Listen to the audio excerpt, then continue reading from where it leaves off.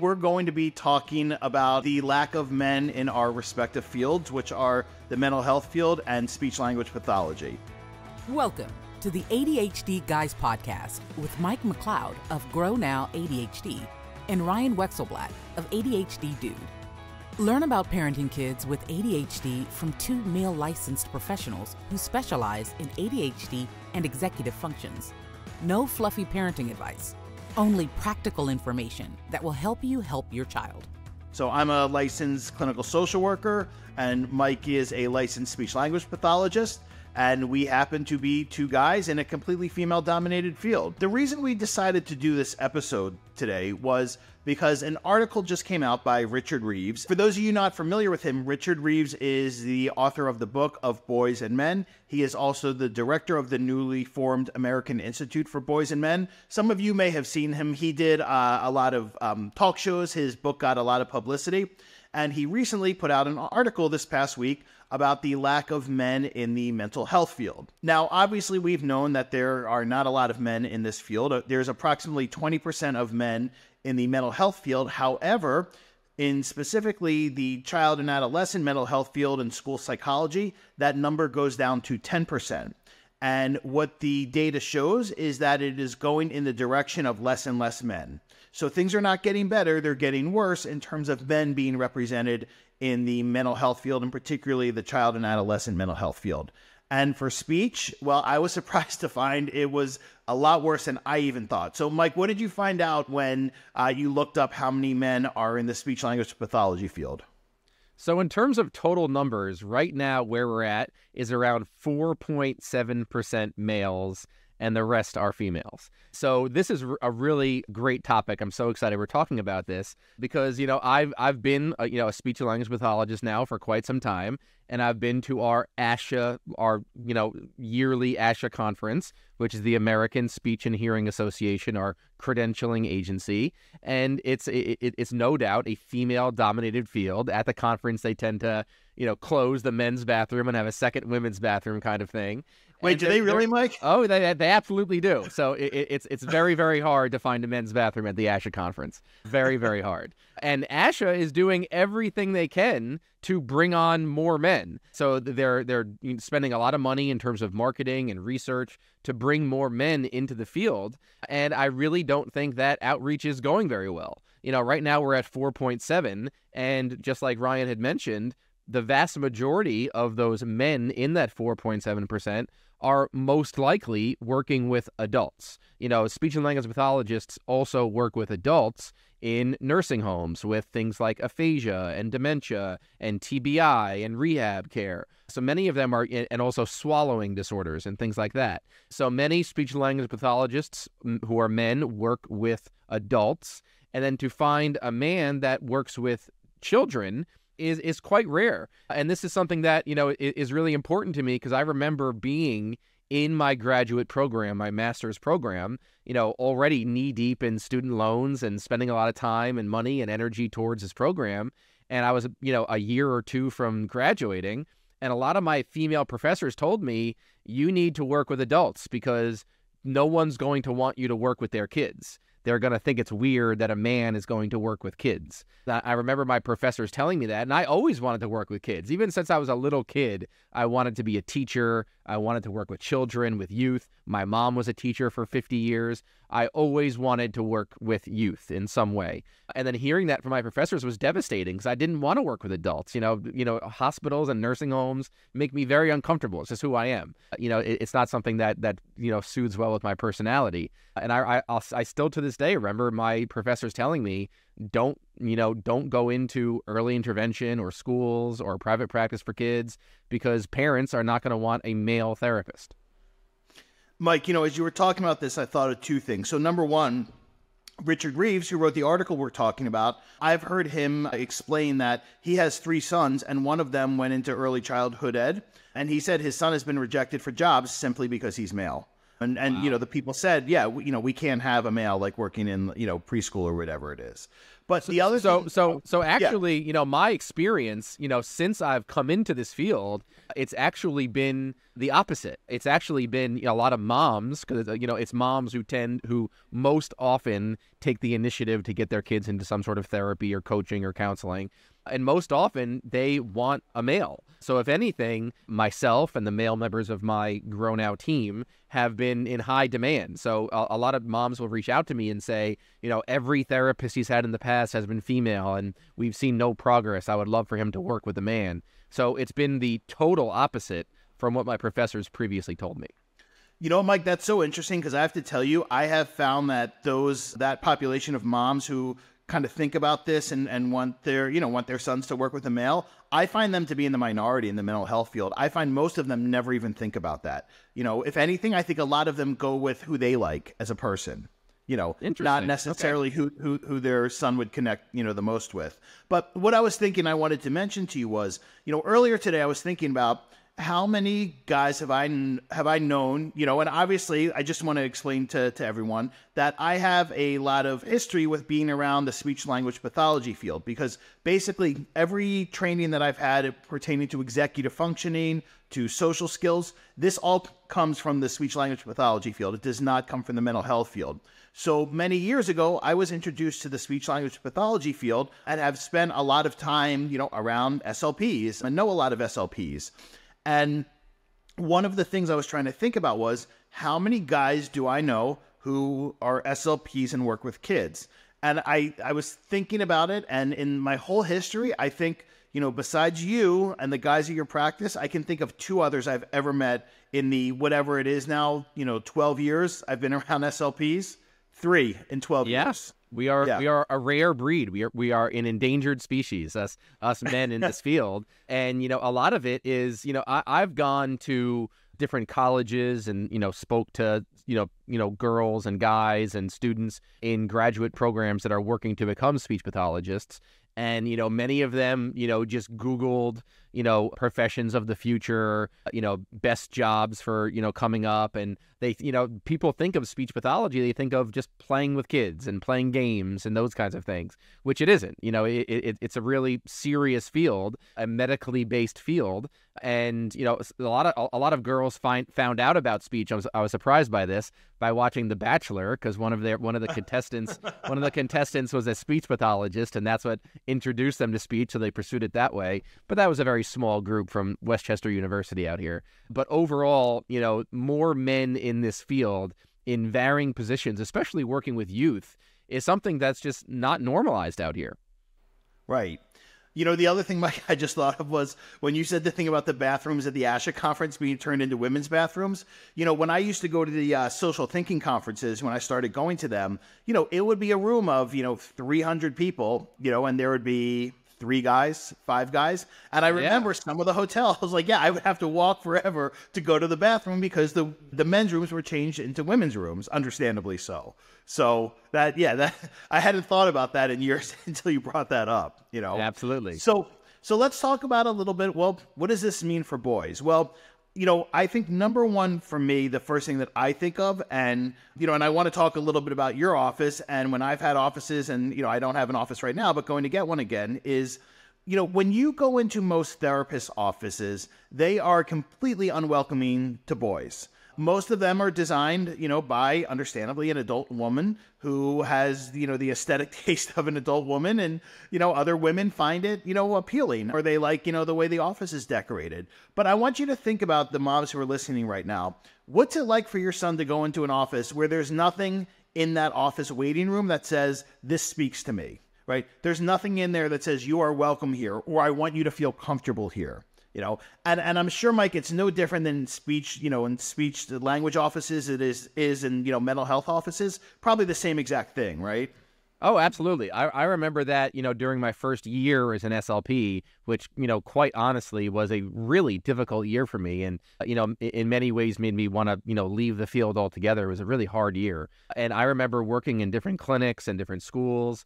School speech rooms, let's be honest, are mostly, just, abandoned rooms and closets. But, in terms of, speech clinics that I was working at during my first clinical fellowship year, It was a lot of, really, really small desks and really small chairs and those cube cabinets, and a lot of, it was definitely designed in a very specific way where when some of my teenage students came in, their initial reaction was discomfort. And I talk about this all the time. When parents first reach out to me about learning about Grow Now services, the number one concern, bar none, every single time is how the heck are we going to get my son to agree to do this? So here we have a young boy with ADHD and executive functioning challenges, and it's a disorder of self-regulation and self-motivation towards non-preferred tasks. That's number one. And number two, it's a disorder of self-awareness, so they don't know they need the help. So they would much rather, be at home, be, doing what they want to do, being around screens, and having to go to this clinic. And when they first hear from their parents, hey, I signed you up for executive functioning coaching, they probably picture themselves sitting in a room, in a really uncomfortable room, with a woman or an older woman, having to talk about their thoughts and their feelings, or they associate it with more school and more worksheets and things they don't want to do. So when the vast majority of boys first hear about executive functioning coaching, they don't want to do it. They think, what the heck is this? Mom, leave me alone. I don't need this. This is stupid. And then if they come to a clinic that's not, environmentally welcome to them, that's starting off on the worst possible foot. So when we just recently opened our brand new clinic, a larger clinic, I really wanted to model it to make it look like the natural environment as much as possible. I wanted each individual room to look like someone's living room or someone's basement or a dorm room at college. I wanted it to look as natural as possible, where boys can come in, jump around, be themselves, be normal. I got pictures of Kobe Bryant all over the place, a Lower Merion legend like yourself. So it got him on there, and some really old school video games and other cool art and things like that. The basketball thing. Yeah, the basketball hoop and ping pong table. So making it look like a basement or a living room where boys hang out themselves without adults helps to transfer to the natural environment. And Mike, I want to draw a parallel between what you're talking about and what it's like in therapist offices. When I talk about therapists, I'm talking about mental health. So aside from the fact that, typically when, kids go into a therapist office, by the way, if you go on any therapist website, they will most likely have pictures of their office. And I always think that's weird because, why do you need to see pictures of, what the person's office looks like? But I can't tell you how many therapist websites I've been to, people who specialize in working with kids. And there is nothing in these pictures that would tell you that this is a person who works with kids, except maybe the stuff like you're talking about for real little kids, Correct. But I think the other thing, Mike, the parallel here is that in the mental health field, besides, the whole experience, and I'll tell you why I first heard talk about this because I want to give him credit, which is Dr. Michael Gorian, who's a psychologist and an author, has a lot of books about, brain-based differences between boys and girls and so on. One of the things he talks about is, a boy goes into a therapist's office. So he goes into a waiting room that's completely, unwelcoming to him. And then he goes and is supposed to sit across from somebody, making eye contact and, being asked to verbalize feeling words on demand. And that is completely unnatural to the way males communicate in general, let alone express feelings. So the whole process of therapy, I always say has been completely over-feminized. And I don't think that's that's something that women intentionally did. In fact, I think men actually did that. But This is why I always say to parents, do not make your sons go to therapy. And, aside from the fact that therapy is not even an evidence-based recommended treatment for kids with ADHD, what I tell parents is this. Let's say your son needs therapy at some point when he's older. You don't want to give him, a negative perception of therapy because you made him go when he was younger and he was asked to sit across from a nice lady who was asking him, how does that make you feel? Because if he really does need therapy when he's older, we don't want him to avoid it because he had this experience when he was a kid. So that's why I always say, if you think your kid could benefit from therapy with the understanding that it's not designed to address ADHD related challenges, ask them if they want to go. Okay. Now that's a little different than what we're talking about with, executive coaching, which is what Mike does, or what we would call executive function therapy, really, I should say, because they're two different things. And, you're being asked two different things in each one. But I just really want to emphasize that to parents that, in the mental health field, please do not force your kids to go to therapy, even if somebody said they need therapy, because, again, we don't want to toxify his relationship to it. And I think, Mike, you and I have both seen in plenty of Facebook parent groups, right? What is the answer to every single problem? Therapy. Therapy, no matter what it is, right? Your 100%. son needs therapy to go and talk about his feelings, right? Correct. Correct. Said by well-meaning mothers who don't really understand how boys operate, understandably. So that's what we wanted to talk about with this. And I will also mention that, when I've had offices, my thing has always been, I'm not designing an office for a parent, I'm designing it for kids, because I want them to come in and feel welcome. And if the moms like it, great. And if they don't, then that's okay. I'm not designing it for them. I'm designing it for their kids. So, Mike, I think we have to segue into a topic that will definitely have its own episode, but I think it would be good if I kind of introduce this as coming as an outsider to the SLP field, Yeah, let's do it. Yeah, so many years ago, when I got into the social skills field, as I mentioned, I used to go to conferences and they would be, 300 women in a room with 3 guys. And one of the things I started to realize the more I kind of got into the social skills field was that, it was obviously female-dominated field comprised primarily of speech-language pathologists who were teaching, quote, social skills to boys. And what I learned was what they were teaching boys was, number one, it was overly formal etiquette, and they were teaching them social communication skills that were completely unnatural to the way boys communicate with each other. So how many times, Mike, have we heard boys say things like, who have been through a million social skills groups, say things like, what are your hobbies, right? Or things like that.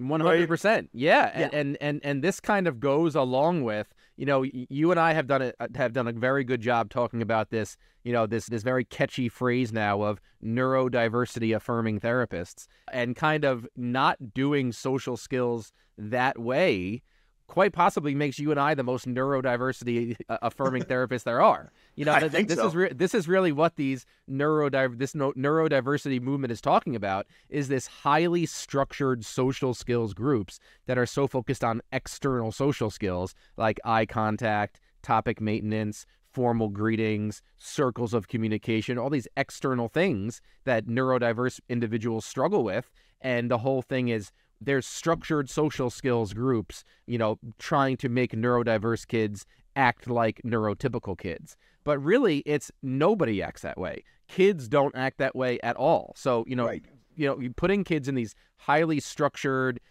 often female-driven, adult-driven social skills groups and not focusing on external social skills, instead focusing on the internal skills of perspective taking, situational awareness, reciprocity.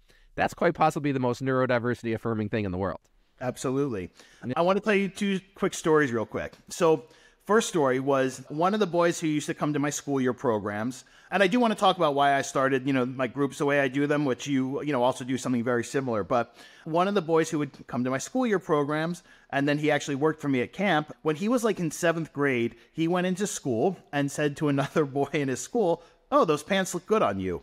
Well, the other kid flipped out on him. Why did he flip out on him? Because as you and I know, he was breaking a hidden rule of male-male social communication, which is you don't compliment another boy in front of other guys, right? That would embarrass them. That is a big no-no. But where did he learn that? He had been going to social skills groups since he was like 4. And at this point, he was like 13.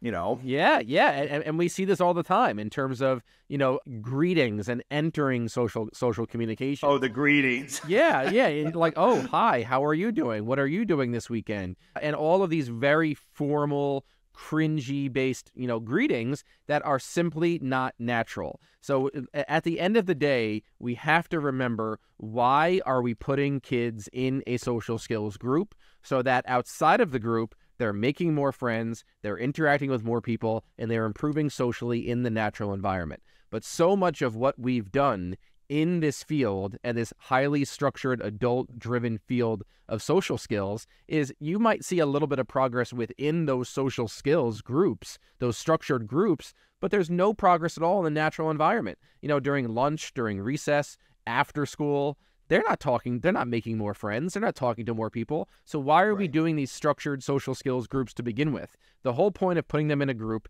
is so they don't need the group anymore because they have friends on their own. But that's not happening in these adult-driven groups.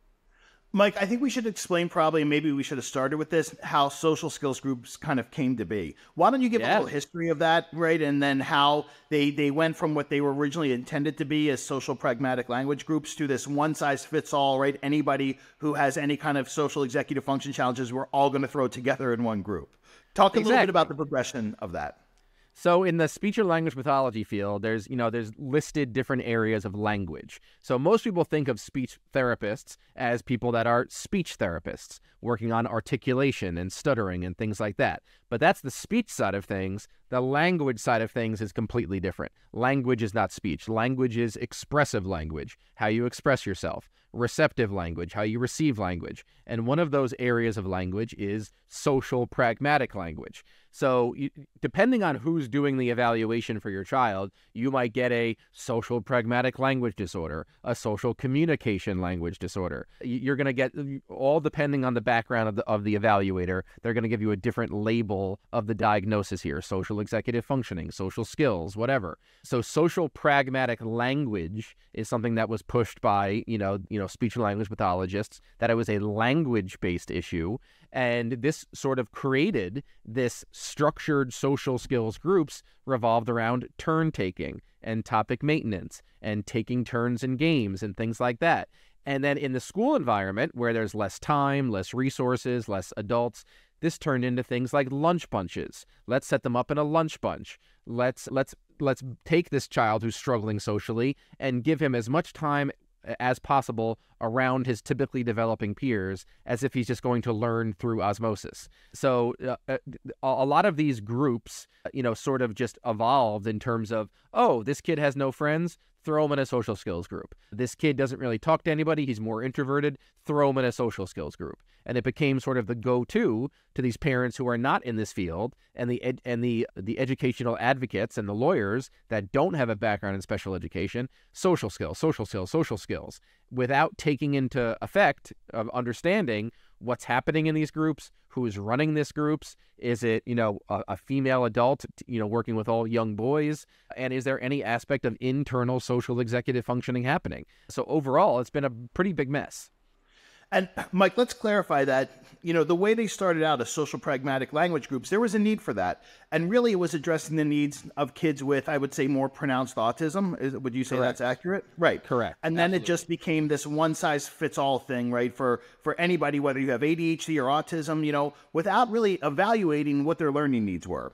And that's why I'm like, I don't know if I ever told you this, but I have a saying when I give presentations. I say the requirements to run a social skills group are that you have a pulse. And that's 100%. Really true, right? Yeah, absolutely. So, yeah. And I don't think most parents know that. And most parents don't even think to ask, what are your qualifications to do this? But that's all kind of irrelevant, because here's what we know, that for kids with ADHD, and on this podcast we talk about kids with ADHD, the research data shows that social skills groups are a waste of time. And if you want to see the research data on this, go to effectivechildtherapy.org, type in ADHD, and you will see it. It's level 5, meaning they don't work. But there is also research, Mike, which I'll let you share, that's a little older, but I think is really interesting. So individuals with ADHD and social executive functioning challenges being put in a highly structured social skills group that is, adult directed, often female adult directed, focusing on external social skills, tends to make ADHD behaviors worse. So this is what the research is showing us, that individuals with ADHD with the working memory challenges, so which makes carryover to the natural environment way more difficult, self-regulation and behavioral challenges, and, attentional issues and self-motivation, things like that, being put in these structured social skills groups tends to make them act out more. So it's giving the absolute opposite effect of what the adult intended. Right. So before we move on, I think we should talk about a little bit about how we do our groups and, summer camp. So, some years ago, I started How to Hang Out, which was my school year group, because I was working with a lot of boys in middle school. That was my main age group. And I said, I want to do something different that is not, the same social skills group that they've all been in for years. So I decided, I'm really going to focus on teaching, how to cultivate and sustain friendships with similar age boys, and how to communicate in a way that is natural. And in some cases that meant actually teaching them that what they learned in social skills groups all those years was wrong, And then that was kind of paired up with going out and doing something in the community. So whether, we would go bowling or just like walk to get ice cream. So the idea was that we're doing a lesson and then, kids go out and do something, and myself and whoever was running the group with me, which was typically a guy who was a special ed teacher, we would hang back as much as possible, right? Because we want the kids to be interacting with each other, not with us. And that was really kind of the foundation for everything I've done since then, from, I now call it Guys Group, but also, Trip Camp. And that's really been the foundation. So, and it's consistent with the research data, because the research data shows that office and clinic-based social skills groups are not effective. I will say real quick, and then I want you to talk about, how you guys do things, that I do think that, professionals working with kids in schools can be effective, because as we know, kids with ADHD learn in the moment. But to your point before, Mike, instead of, doing lunch bunch, they need to be outside at recess. They need to be 100%. Helping them. If they want to help them with their social executive function skills, it needs to happen in the classroom, at recess, not sitting in lunch bunch during recess, which is not a natural environment for kids to be in. 100%. And this is one of the many reasons why we always hear kids with ADHD can never miss recess. They can never miss the free time. They need that movement. They need those natural experiences. And a lot of what you described, we at Grow Now, we follow this exact same model. So we do, of course, our model of, summer camp, trip camp, and we do lots of social executive functioning groups. And a lot of it really revolves around the kids naturally hanging out. Because at the end of the day, that's not only how you develop social skills, it's also how you develop executive functioning, period. By kids hanging out, not through adult-structured, adult-directed play. Play is exercise for the brain. Play is executive functioning. External play is external play. Internal play is executive functioning. So the more we can get our kids naturally playing away from electronics, interacting with others, interpersonal relationships, varied experiences, and that's exactly what we do. So we'll, go through some sort of lesson, talk about perspective taking, cringy thoughts, clutch thoughts, situational awareness, social reciprocity, different things to look out for, preparing them for who's going to be in the group. So we'll work with kids one-on-one and do a group lesson, let them hang out naturally while adults fade back. Because a lot of these kids with ADHD do quite well with adults and navigate towards the adults because they're much more flexible and understanding and, less chances of an adult roasting you or something like that. And then, so the adults kind of fade back, do a lot of observations, and they're there to sort of, help out when needed. Then at the end, we can do reviews for some of the kids and how they use their brain coach and their strategies and use their self-directed talk for different things. But it's all about, giving them the skills so that when they leave the clinic, they're more apt to call a friend, text a friend, go to a friend's house, or do something naturally. The goal number one of all of our social executive functioning groups is so that those students no longer need that group because they're getting enough social experiences outside of our office.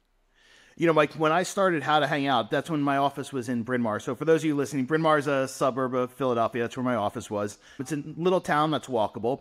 And, I think, I'm going to give myself credit here. I was the first person in the area, because you weren't open yet, that, said, I'm going to do this just for boys. And I didn't think I would get much of a response because, number one, there were 7 billion social skills groups in the Philadelphia area. But I also didn't know how moms would respond to that. And I was shocked at the response I got because what I found was there was a lot of moms who were looking for this. They wanted something specifically for their sons, and they didn't want them in the typical, a group like we've just been talking about. So, that's what I continue to do. And I'll tell you, my biggest challenge actually with why I haven't gotten an office in Tucson yet was because there are no Bryn Mawrs here, right? There's no little walkable towns in Tucson. So I just realized kind of this past week, I'm like, I have to get an office downtown because that's the only walkable place here. And, that's what I'm going to do. And hopefully people will come. So yeah. But, I love seeing the pictures when you do your groups and seeing the kids walking around media and everything. I mean, it's great because a lot of them don't have that experience regardless,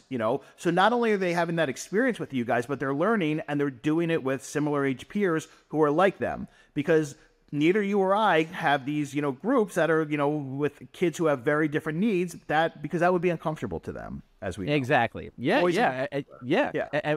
And like you said, so media is the town where my office, the Grow Now office, is located. We're in a building there in media, actually looking to get out of that building. So if Media Real Estate's listening, let us out of our, let us out of our lease, please. So, but we're right a short walk from downtown Media, State Street, where there's a really great, arcade run by kids with special needs. So it's it's a place called Game On State, created by a family we used to work with, and they hire kids with special needs, and it's like an old school arcade. And then we have a Trader Joe's, so we'll come up with a plan at the office about like some sort of recipe we want to make. We'll go to Trader Joe's, buy it, work on money management, pizza place, an old school video game place, an ice cream place. Just getting Starbucks, getting these kids in the natural environment as much as possible is so important, because we have to be honest. And this is what I tell my staff all the time is, what does the day-to-day look like for these kids? I talk about this all the time. They wake up, they go to school, they come home, they stay home. And if they are going somewhere with their parents, they're probably on their phone the entire time, ignoring their surroundings. So the more we can get them to leave their phones back at the office, go into the natural environment, experience things, sense things, and we teach them to stand back and read the room. Before you enter that Trader Joe's, stand back and kind of observe it a little bit. Look how long the lines are. Look how crowded the environment is. Figure out where the fruits are, the vegetables, this and that. And we're giving them all these tools that they're going to use for the rest of their lives. Mike, to that point, I think one of the things we should really emphasize is that, what we're trying to do here is help kids learn how to cultivate and sustain friendships with similar age boys. And one of the things that I know we're both concerned about is, how many boys in particular are being allowed to just, sit on video games all day. And, that's all their free time, and they're not interacting with other boys, in real life, situations, and how that's become normalized for a lot of parents. And, I think a lot of parents genuinely believe, oh, boys don't hang out anymore. They don't do things. They just all play Minecraft all day. And that's absolutely not true. Boys still get together. They still do things in person. And if your son doesn't have that, he's missing out not on organically developing social and executive function skills, but he's missing out on developing genuine friendships. And, Mike, as I'm talking about this, I think how many times have you and I had a post on social media about this and some mother pushes back, right? It was like, well, my son has good friends that, he met online. And online friends is never going to be a replacement for cultivating friendships in real life. Okay. And it doesn't matter if it's boys, girls, whoever. We're talking about boys today, but please know, parents, moms in particular, that, your son's Minecraft friends, no matter if he's been playing with them for 10 years, that's not a replacement for real life in-person friendships. 100%. So it doesn't matter if your son has, followers on YouTube or Twitch and all these friends on Minecraft, Fortnite, Roblox. Those online friends and those online conversations, I don't care if they have a headset on and they're talking the whole time. I don't care if they're using Discord and they're talking the whole time. Those social dialogue, I feel weird even calling it a social dialogue, but those conversations and those relationships, those online virtual relationships, in no way, shape, or form are going to transfer over into college, are going to transfer over into the workplace so they can work in a team and work in a team-based environment at work. It is not giving them real-based skills. So this online gaming gets rid of nonverbal communication and body language and facial expressions, and the communication and the language they're using when they're playing these games, they're only talking about the game.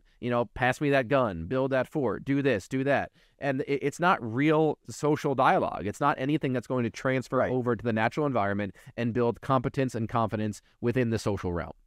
And the other thing I want everybody to understand who's listening to this is that we have a male loneliness epidemic in this country right now. And there's been plenty of articles that have come out over the past year about this. Richard Reeves has written about it. So this is beyond just, social skills quote. This is about, having connections and about boys not being lonely. Because, one of the things is, I don't know, and Mike, I'm sure this has been your experience, in working for years with kids, with boys in particular on this social stuff, I've never had a boy really articulate to me that he felt lonely, but he said it in other ways. And that's the thing I think a lot of parents miss, because boys don't, verbally articulate emotions necessarily the way that females do. 100%. And think about in the past 5 years, the number of mostly boys now that are doing straight up school refusal, refusing to go to school, so they're just home every single day.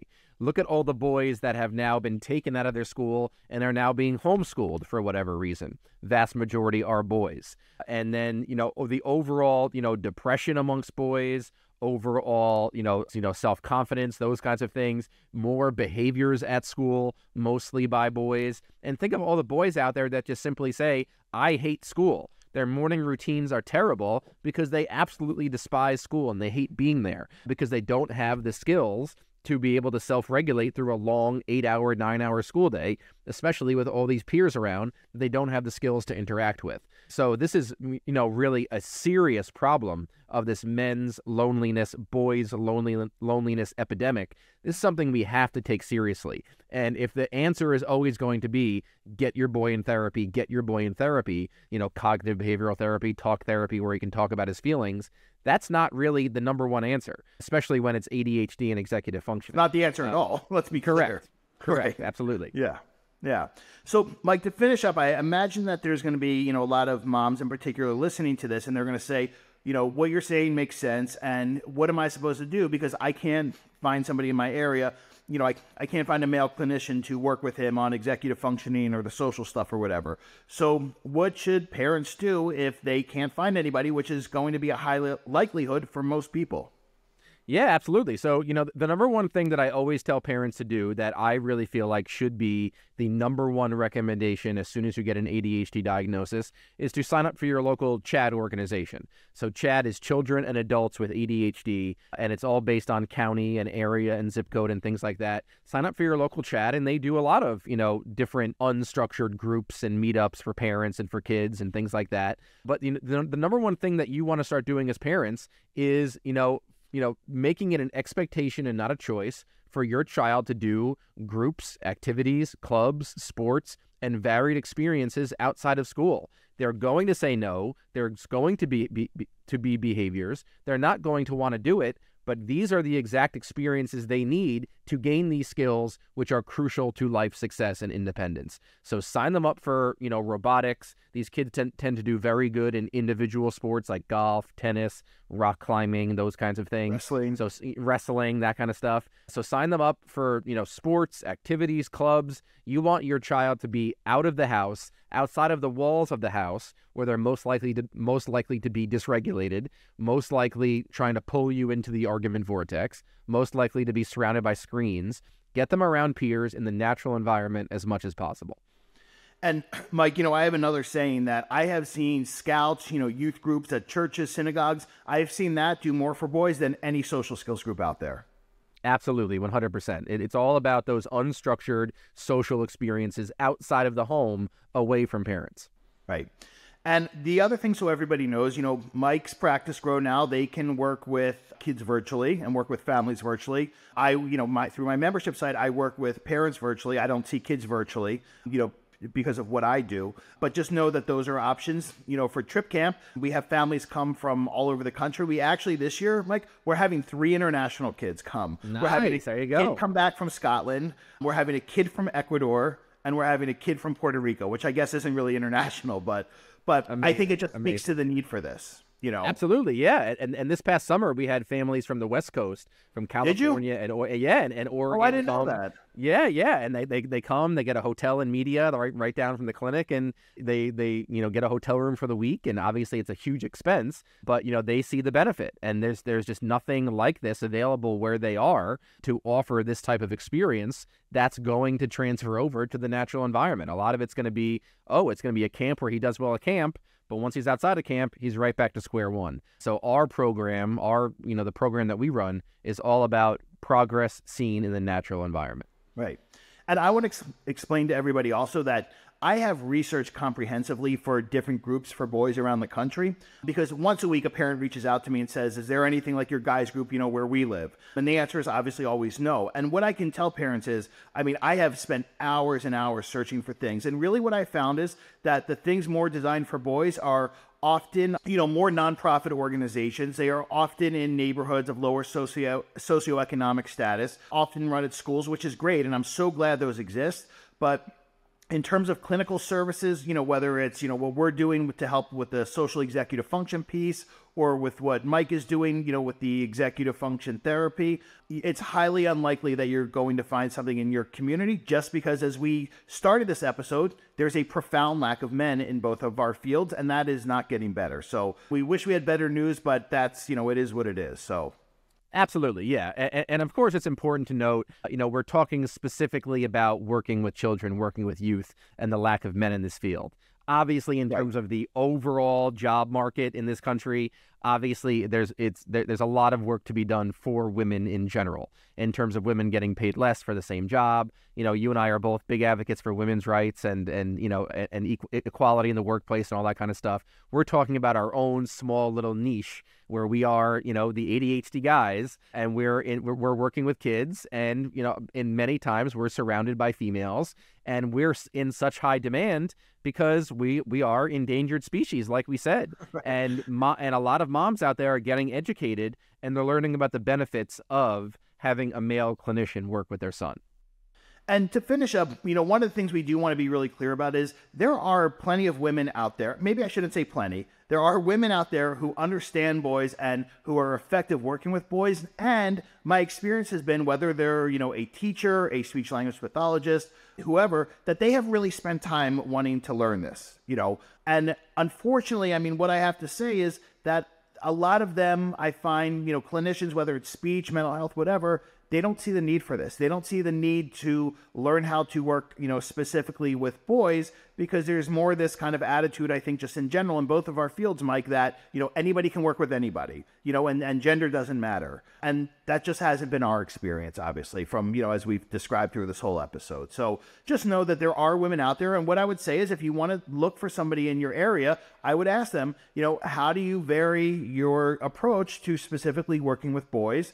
And, also feel free to take a look at their office on their website. Does it look like it's one that would be welcoming to boys? Or does it look like it was designed for you, as a mom? So that's the other thing to take into consideration. Exactly. And the one thing we all sort of have to become a little bit more comfortable talking about are these pretty stark differences between boys and girls. It's a pretty natural thing. And ADHD is a perfect example of that, with boys being more hyperactive and girls being more inattentive and internalizing a lot of things, why they're not diagnosed correctly in many ways, and often not diagnosed at all. And sometimes boys are overdiagnosed. So, the way ADHD and executive functioning and self-regulation present themselves with boys and girls is something that we have to be okay to discuss. Absolutely, 100%. So, Mike, where can everybody find you? Yep. So my website is grownowadhd.com, and on Instagram @grownowADHD. And you can find me at the ADHD Dude YouTube channel and the website ADHDdude.com. And we will talk to you soon. Bye, everybody. Take care. Thanks for listening. To learn more about Mike's practice, Grow Now ADHD, please visit his website at grownowADHD.com. To learn about the services Ryan provides, please visit ADHDdude.com. You can find Mike on Instagram at GrowNowADHD, and you can find Ryan at the ADHD Dude YouTube channel. The ADHD Guys podcast and content, posted by either Grow Now ADHD or ADHD Dude, is presented solely for general informational and educational purposes. The use of information on this podcast is not intended as a substitute for the advice of a physician, professional coach, licensed mental health professional, or other qualified professional, diagnosis, or treatment. Listeners should not disregard or delay in obtaining professional advice for any medical or mental health condition they or their child may have, and should seek the assistance of their healthcare professionals for any such conditions.